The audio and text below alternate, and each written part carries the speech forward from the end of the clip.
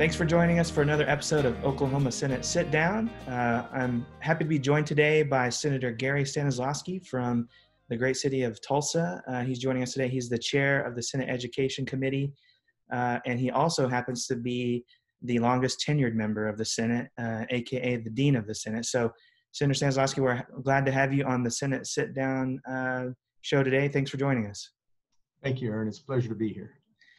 So you represent District 35, which I said was in Tulsa, but can you give us a bit more of a specific description of your district, the boundaries where it lies, some of the cities, other smaller cities that may be in your district? Sure. Actually, it encompasses only Tulsa. Okay. And my northern boundary actually is the University of Tulsa. I also pick up a large hospital, St. John's. And then as I come down the river, on one side, on the west side of my district, and then pretty much Harvard. Going south, I'll also pick up Oral Roberts University. So I'm very pleased to be able to represent two very distinguished private universities. All right. And then I go all the way down to 121st and Yale, so north-south, about 10 miles. What's amazing is sometimes I'll talk with folks in the district and I describe the boundaries and they'll say how large that district is. Yeah. And I had to remind them I'm like the third or fourth smallest district in the state. So you're compacted, but there's still people. That's an interesting thing, talking to members of the Senate who are urban members of this, represent urban areas of the state, or those who represent rural areas. What are some of the differences you think in serving an urban section of the state versus rural? I mean, how would it be different, you think? Well, a lot of it is a part of my district deals with Tulsa Public Schools. Mm-hmm. And so that is very urban. And the school district is quite large. I have, within my district, I have poverty, but I have a lot of businesses and a lot of wealth in the district. The southern part of the district is under Jinx Public Schools. And so it's designed differently as well. Right. And so compare that to a rural district where the primary income sources may be farming, ranching, oil and gas, those type of activities, manufacturing perhaps.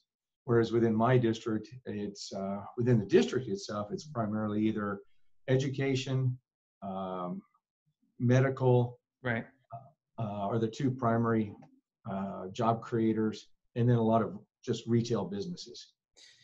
And that's what I hear from other members, is that you're compact and you have a smaller number of school districts or cities that you represent. For a rural person, they may have 13 counties, each with a county seat. Each of those counties may have 5-10 school districts. So as far as the entities you represent may be a little different. I've also heard kind of in the rural parts of the state, when you serve in the legislature, you're more, I guess you might say you're more famous, or you're more well known, so that right. When you're at home and you're at church or you're going to the store, people know who you are and recognize you and come up to you and talk about the issues or how things are going in the Capitol. Whereas someone like you, Senator Treat says this a lot, when he's in his district, like even people in his own neighborhood don't know that he serves in the legislature, just because, again, we're more compact and it's easier to kind of blend into the background a little bit. True. I don't do a lot of pie tasting contests or judging of livestock. Right. The various fundraisers the different local communities have. So it is totally a different type of deal here. And he's exactly right. A lot of folks do not know that I am their senator, unless they just happen to read something that I had sent out, and right. then they catch it. Right. Well, let's talk about this year. As I mentioned, you're the dean of the Senate, and due to term limits, you can't run. You're not eligible for re-election this year. So this was your last session, and it turned out we gave you one for the record books, for the history books, your last session. So tell me a little bit about your thoughts overall. I mean, we had budget issues we had to deal with. We had a health pandemic we had to deal with that impacted how we operated and the types of issues we had to take up. So tell me a little bit about your thoughts on this session and the historic nature of it. It was quite a session. So I came into the Senate, I was sworn in 2008, and my first session then was 2009. Mm-hmm. And as I reflected back for the last 12 years, I've had, I think, about 8 years where we've had to have some type of budget cuts, and a couple of years where things were stable, Right. and then a couple of years where there was some growth. Right. This year encompassed all of that. At the beginning of the year, we thought we might have some slight growth, and then going into the year, a slight decrease. And then with the pandemic, with the businesses being shut down, with the just devastation to oil and gas, and Right. the number of wells being shut down, oversupply, not enough demand, finishing before the end of session, having to cut 1.3 billion, I believe it was. That was what a roller coaster of a year. Yeah. How we approached everything was different as well. We started off the session normal, a great state of the state address, things are flowing smooth, committees are working. Right. And then right after, or the week of, transferring Senate bills to the House and receiving House bills to the Senate, COVID really hits. Mm-hmm. And basically put a standstill to the Senate and the House. It took time to develop systems and processes that actually, I think in the long run, is going to turn out to be very good for the people of Oklahoma, with the way that the Senate handled committee meetings, so that we remotely could still work with executive nominations, for instance, and get them passed, committee members being able to voice their concerns or acknowledge their positive attributes, to be able to vote. And all of that was done with enhanced transparency. Anyone could log in and see the proceedings. So I think that's a definite benefit for the people of Oklahoma. It's a benefit to have systems now. Yeah. That in the event we have to go through some other type of, whether it's a pandemic or some type of natural disaster, to know that we have rules and policies in place that the people of the state can be assured that their elected officials can still meet, still discuss, make appropriate decisions, and yet be very transparent so they can see what is going on. And I think what also was remarkable is how we changed some laws to allow cities and counties, boards, commissions, to be able to do the same thing, so that the business of the state could continue with minimal impact on the citizens. It's interesting you mentioned that, because we did that so that governments and local governments could continue operation during the midst of the pandemic. But it's interesting to see how that opened it up so that more members of the public, I think, would be able to participate and follow along, because it's not always easy. You're a former member of a school board. It's not always easy for everyone to come to a school board meeting at 5, 6, 7 o'clock at night, when you have kids that are doing homework or you got to take care of, or you're working or whatever. But since that meeting went online during the pandemic, I think more people had the opportunity to watch and see what was going on, observe, become more informed. And it went all the way from the city level to the state level, with state agencies, boards, and commissions. So we've heard a lot of positive feedback from it. I think it was something interesting that arose out of this that will, I think, carry forward moving forward. And it makes sense because it's how much technology impacts our life on a daily basis anyway. Right. And to put safeguards on the meetings to ensure that when you're taking a vote, that every member has to be not just audio, but visual as well. Yeah. So the security of knowing that it was a valid vote is so extremely important. And yet we did that, and the business was conducted. So feel real good about overall how things went. And even though we were interrupted by quarantine in the Senate, we still were able to pass some good legislation, and not just things related to the pandemic, but other issues, important issues like education. You're a longtime champion of education issues at the Capitol. You've been the chair of the Senate Education Committee for a few years.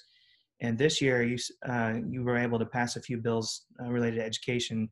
What are a couple of those to highlight and how they impact education here in the state moving forward? Sure.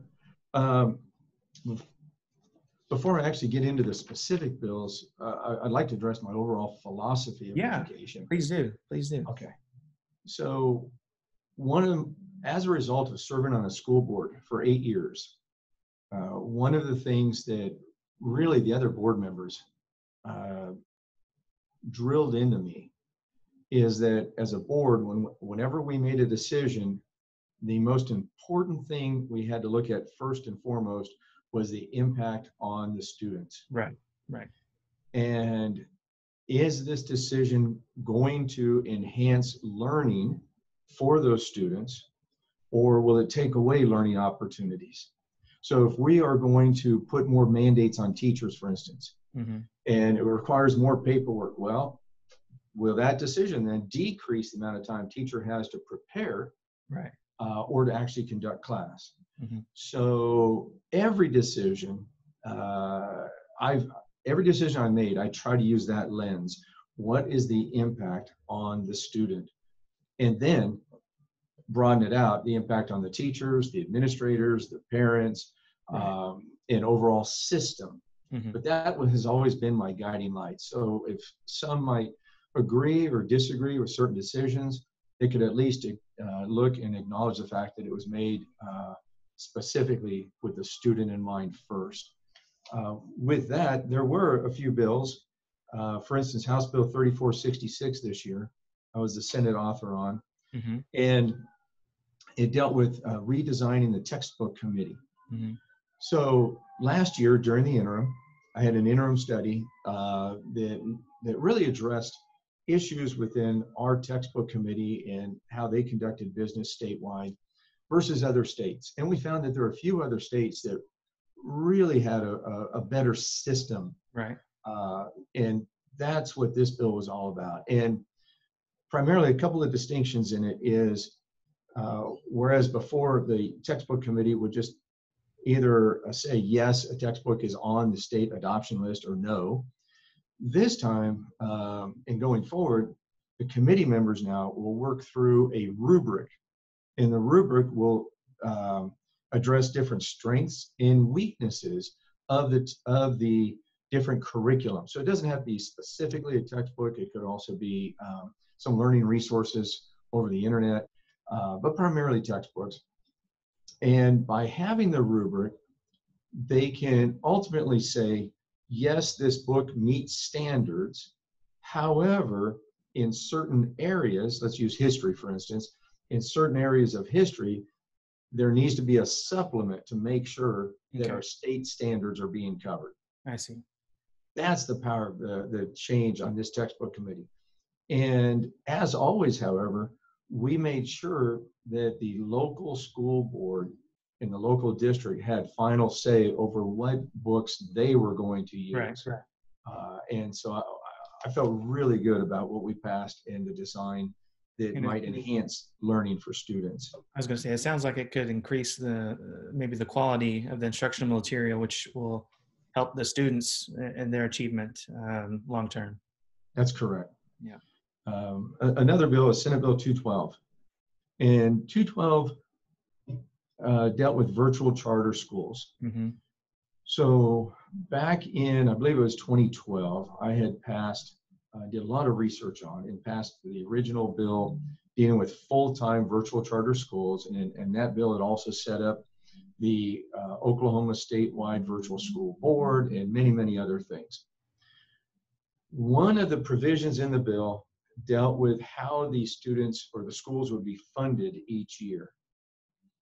And there was a technical glitch, I guess, in the language from truly what the intent was. And what that glitch was is the language stated that every year a virtual charter school would start the year with, you take the number of students they had the prior year and multiply by a factor of 1.33. That's the weights of those students, weights for maybe intellectual disabilities, or maybe it's higher achievers. So it's additional weights there, or Right. they're grade weights.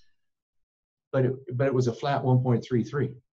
And so every year for the last 8 years, these virtual schools would be, for the most part, underfunded.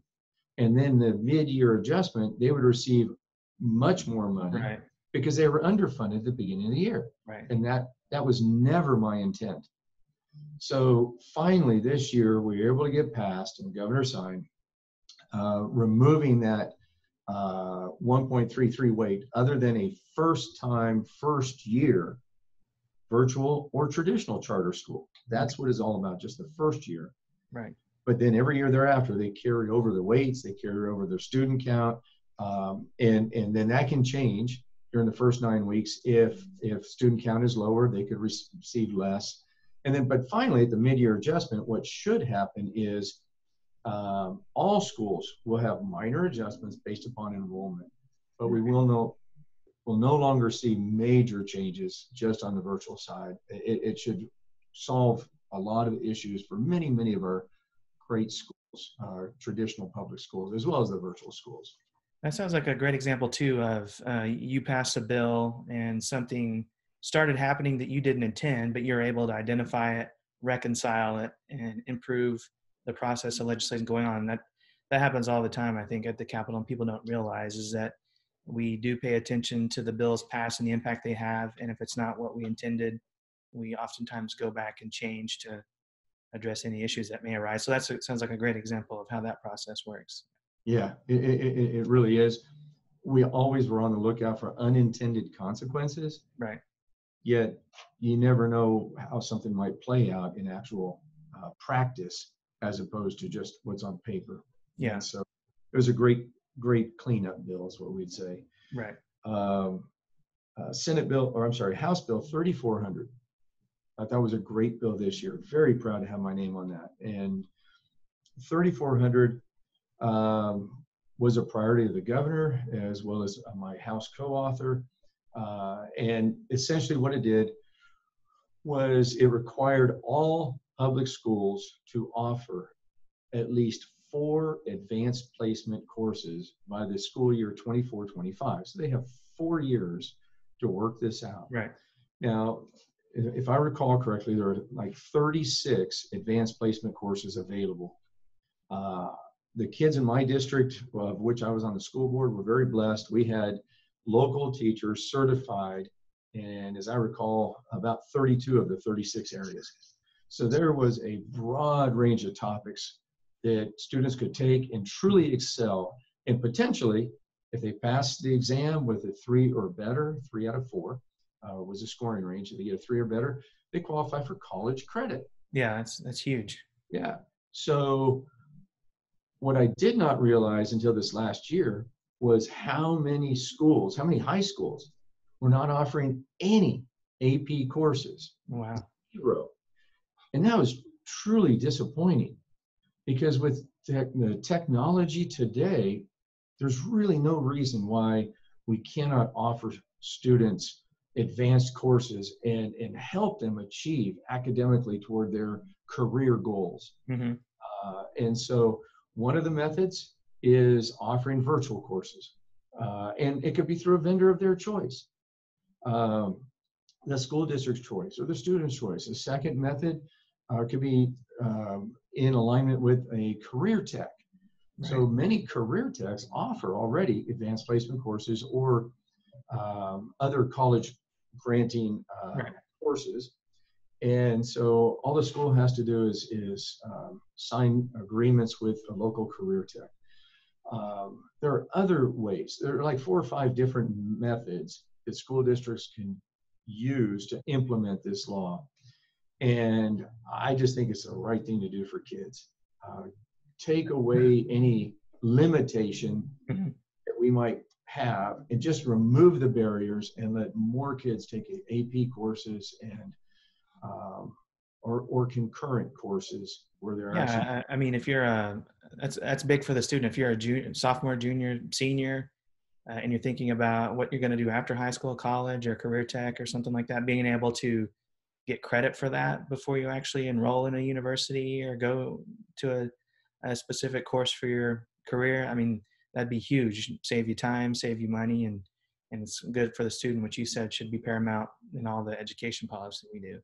Oh, yes. And what we know is if a high school student will take a concurrent enrolled course or an AP course their junior or senior year, especially if they have family members that have never gone to college, then if they can be successful, the likelihood of them going to college is much, much greater than not taking a AP or concurrent course. Right. They're just very unlikely to go to college. So this really gives them a head start and helps them to see that, yes, they can do it, and helps our entire state, but that's awesome. Especially those kids. That's awesome. Yeah. And finally, another one dealt with it's a fiscal bill, House Bill 3964. There are restrictions on how much money local school boards can carry over to the next year. Right. We want to make sure as public policy that the schools use the money that they're given, not just store it up, but use the money for increased salaries for teachers or better curriculum for students. So there are limitations on what they can carry over. What this bill did was, for this year, remove the carryover restrictions, the caps. And the purpose behind it is, with a shortened school year due to COVID-19, there will be some districts that will not have expended all their money. Right.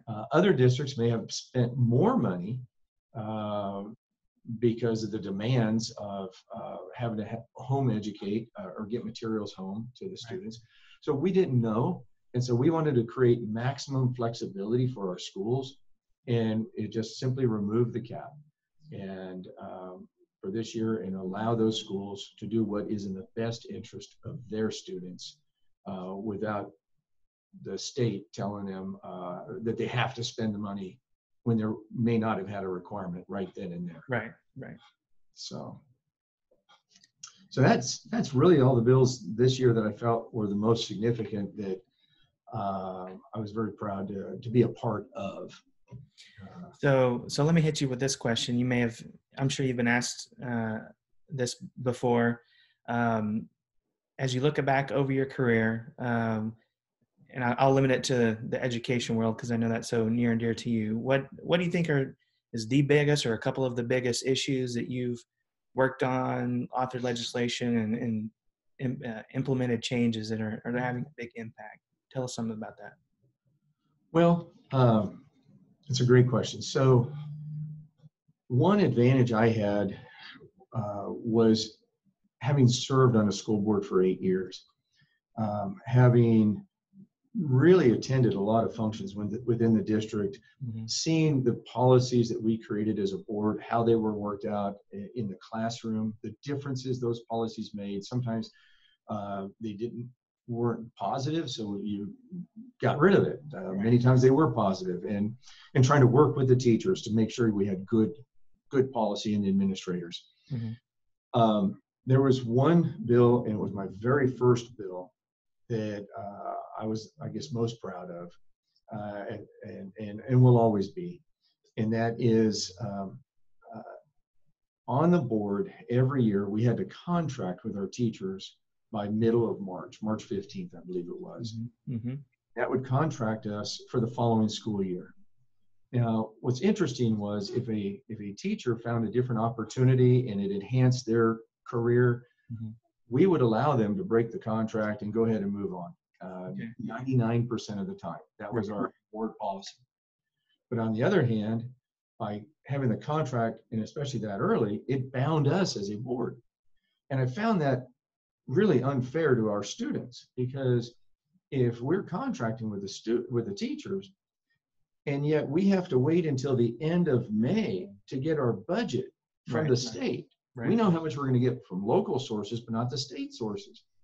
And if the state is going through some type of recession, and our education budget's going to be cut, and yet we contracted with X number of teachers and we don't have the money to pay for them, that is going to impact students and the quality of materials that they receive, and the school year, hours of work, I mean, just everything.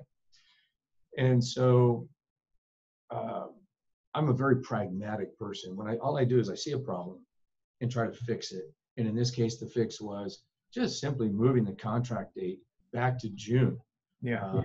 When does the school board meet? Usually meets the first Monday of every month. And so the first Monday of June, we would now know our budget. That's still several months before school starts. Teachers would know if they're contracted. We'd still try to send out a preliminary letter earlier saying, if funds are available, yes, we would love to retain you. And so trying to be fair with all parties concerned. But what I found was that was a very divisive issue. What I thought would be very simple and straightforward is a business decision. Right. Boy, that was very divisive. And only because there were changes within the makeup of the Senate and the House, was that bill even heard? It passed the House. The governor, who was of the opposite party, agreed. It just made sense, and signed the bill, and it became law. And so I'm proud of that, because what it told me is that even though many people are resistant to change, I think we all are to some degree, aren't we? Sure. Yeah, we resist change. We don't know what's going to happen, and you know, there were people saying, if this bill passes, we're going to lose thousands of teachers because they're going to go to other states to get a contract earlier. Well, none of that happened. Mm-hmm. Teachers were quite happy. I mean, they were fine. But it just demonstrated that we could put our public policy, which in this case is that what's benefiting students, ahead of what the current policy is.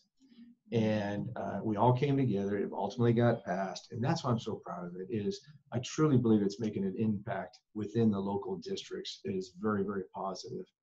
I also, over my tenure, I guess, very, very happy to have been asked to consider looking at virtual education. Yeah. I had no interest initially, but when someone had asked me, and when I did the research, we did a task force, actually a couple of them, and started incrementally making changes. I think that has made a difference and helped many districts, even going through what we experienced this last session with COVID. Yeah. Because I do know there were over 200 local school districts offering full-time virtual to their students, and some form of part-time virtual as well to accommodate student needs. Mm-hmm. And while it wasn't an immediate fix for all districts, at least those 200 had some type of awareness and public policy or school board policy, and they could more easily adapt. Yeah. Other parts of the state, the internet is still an issue of having high-speed internet. Urban areas, the issue of many families that just may not even have a computer in their home, let alone internet. And so there's still some struggles, but it helped. I think the framework that we came up with many years ago helped many schools, and so I'm very proud of that, to be able to be just my part of helping kids in this area. Certainly not the be-all, end-all for all kids. It's really not. Virtual is not. Yeah. But it is such a huge benefit for some, and that's what we're all about, is how do we help every student? And so very proud of that. That's right. Let me get your take. 8 years on the school board, you will have served 12 years in the legislature. I'm just curious, as someone, I would call you an expert in the field. What do you think? Are you positive about the state of education in Oklahoma? Do you think, despite our challenges, are we heading in the right direction? I mean, here at the legislature 2 years ago, we made a huge investment to help teachers and help schools. And so I'm just curious as your take on how education is and here in Oklahoma and where we maybe need to go in Yeah. a few years? So I think as a state, we're definitely moving in the right direction for education. Um, and, that's a big word, education. Yeah.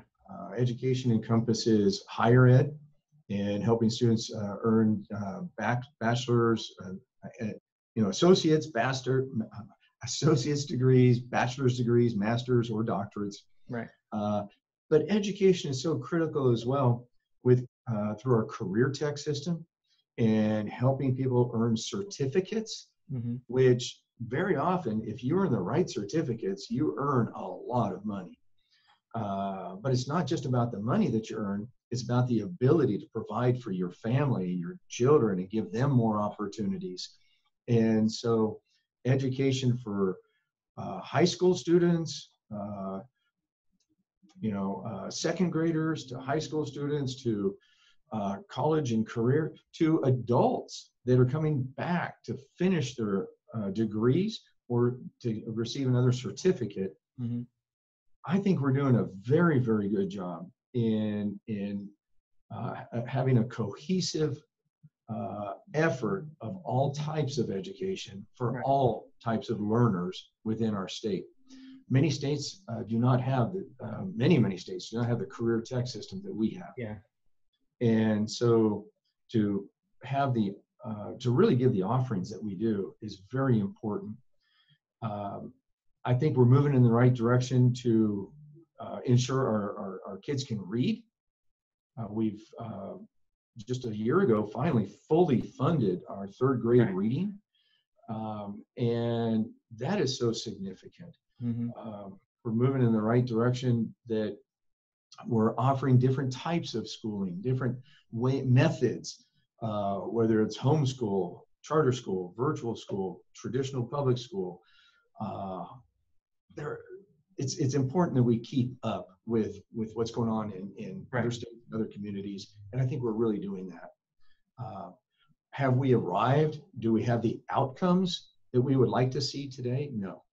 There's still more work to be done, but I think we did good work by increasing teacher salaries so we can get high quality teachers in our classrooms.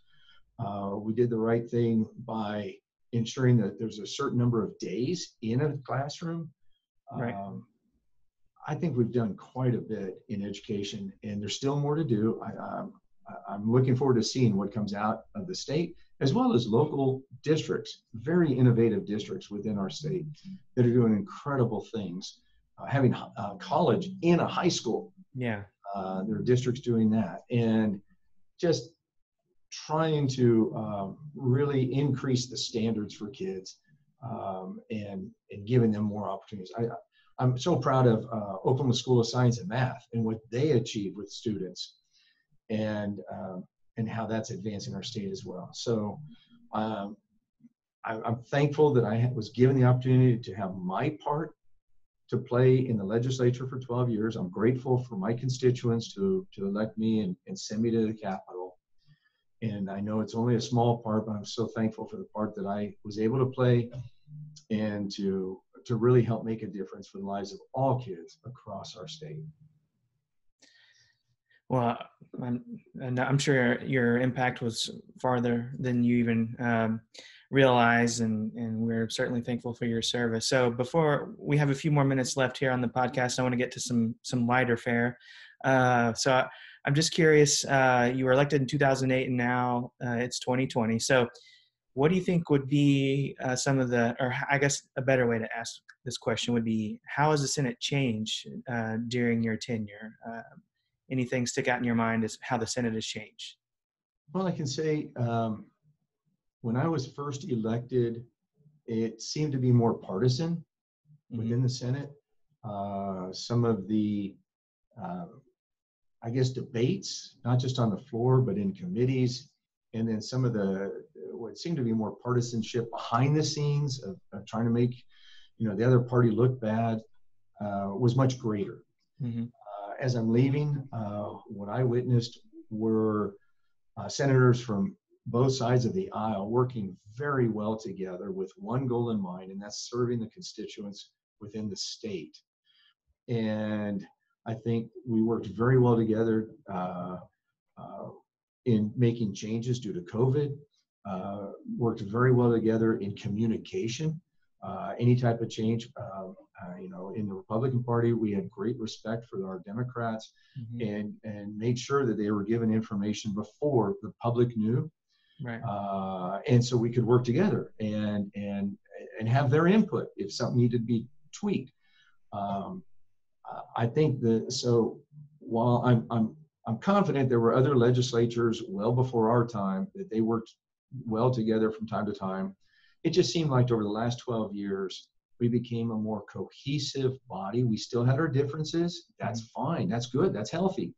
We still had vigorous debate. That too is very important, because we all have different viewpoints and we represent different constituents. But I think the partisanship is greatly diminished over the years, and the focus on our constituents and really advancing the state has really improved. And that I guess I'm very proud of as well, to have served in a body like that.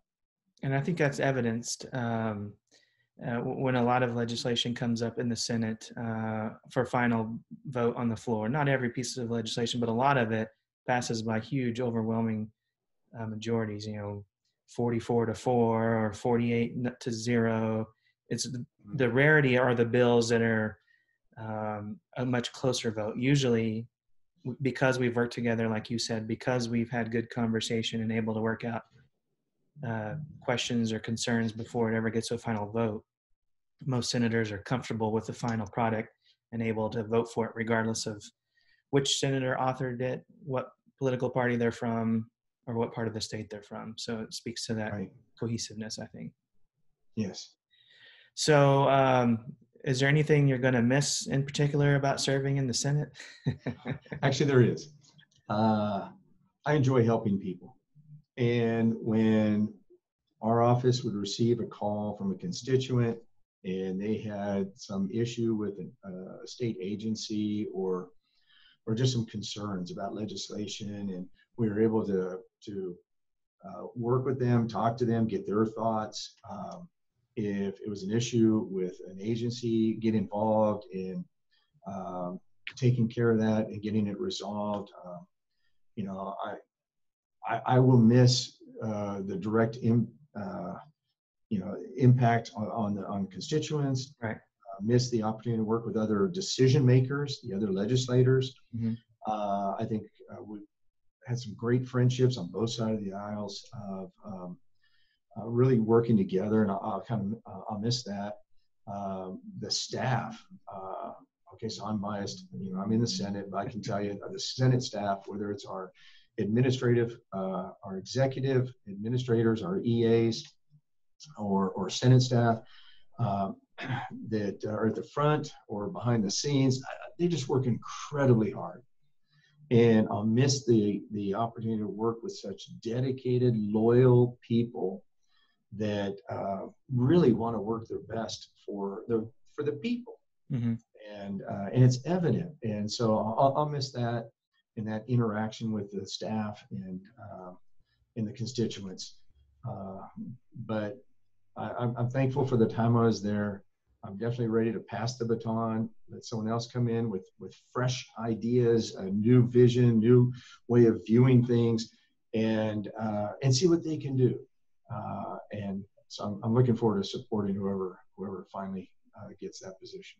Well, here's my last question. So it's a misnomer for when people say that the legislators only work 4 months of the year when you're at the state capitol, because and I know we're behind the scenes. It's a 24/7, 365 type of job. So I think I may know your answer to this question because you're probably going to get a lot of your time back. But what are you most looking forward to when your service is concluded? Spending time with my family. Right. That's number one. I have worked, I think, I was just reflecting on that. I think I've worked every Saturday, so at least 6 days a week since the not the first year, but probably the second or third year since I was elected. Yeah. Just the demands and the need to continually educate yourself. So the number of conferences, legislative conferences I would attend, to being involved in interim studies or a task force, or working with other legislators on upcoming legislation, to solving constituent concerns. Just the sheer number of hours, even out of session, that we'd work, and to get that time back. I'm already starting to feel that, because so many of the conferences have canceled this summer, and yet I just still feel this obligation to be involved. And so, whereas the feeling should be, well, hey, the session's over, I'm done. I just don't feel that way, because I'm still representing my constituents. So therefore I still need to be engaged. I still need to learn and share what I have with a virtual conference I'll be attending right now on education, and giving my input that could impact other states or our state. And so, so I'm still involved, but the demand for my time is already starting to decrease. I think last Saturday I didn't work at all, last couple Saturdays. And so just getting that time back, and spending more time with my wife and different things with the kids, I'm definitely looking forward to that. Well, you've put in the time and the hard work. You certainly have earned it and deserve it. Senator Stanislawski, thanks for joining us today on Oklahoma Senate Sit Down. Thank you for your service in the Senate and all that you've done for our state. We certainly appreciate it.